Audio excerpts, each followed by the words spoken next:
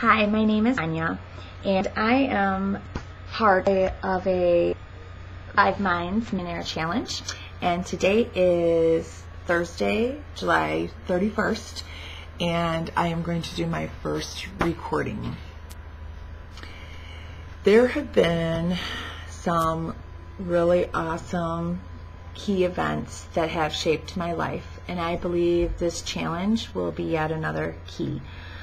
I want to share some of those keys that have occurred, some good, some bad, and I'm just going to kind of go right through them because I'm 37 years old and there has been quite a few that, looking back through all of my journaling in my life, really have been significant. So one is I grew up on a farm and we raised horses. We had dogs and cats, and we're a huge part of 4-H, and I just feel like I have learned a lot of my responsibility and some life lessons from there. I also, at 13 years old, was adopted by my dad, who is still my dad today.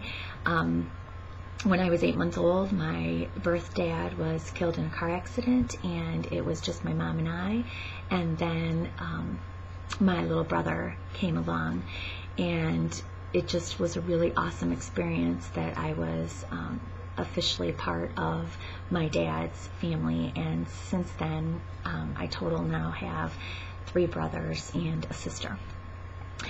Another key event was in high school, my junior year. I lost a really good friend to suicide. That taught me at a young age what life and death is truly about, and people's way of thinking, or not thinking, rather.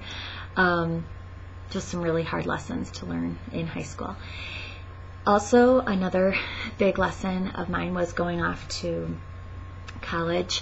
I live in Illinois and have been born and raised in Illinois all my life, and I decided to go to nursing school in Minnesota.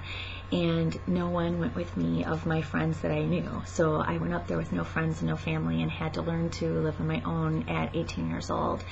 It ended up being an incredible experience, and further keys in my life have come from that. Also, my nursing school graduation, I graduated and worked as an ER nurse for 10 years, and that was another key part of my life. Especially because my 10 years I worked as an ER nurse were on midnight shift, and that pretty much can be a life lesson in itself. My marriage to my husband, Dave, in 1993 was absolutely an incredible key factor in my life, and we will be celebrating this year 15 years. The births of my children, Samantha in 1996, Dylan in 1998, and Colton in 2002, have absolutely been key events in our life. Moving back home from Minnesota, where I went to college and lived for 7 years, started my marriage there and my life as a nurse, and then moved back to my home here in Illinois and started to raise my family.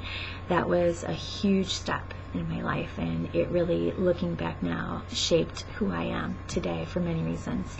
My parents were back here still, and they helped raise our kids in a fun way whenever we needed to go out, or we worked a lot of opposite shifts and we had a little layover. My husband's a police officer, so we had my mom and dad helping with some of those layover hours here and there.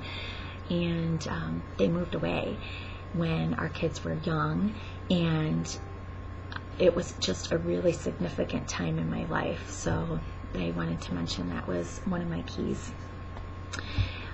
Also, my baptism as a Christian was as an adult. I grew up all my life with religion in my life, but never knew who Christ really was until my baptism as an adult, and that was when I was pregnant with my 3rd child in 2002. So it really was life-changing.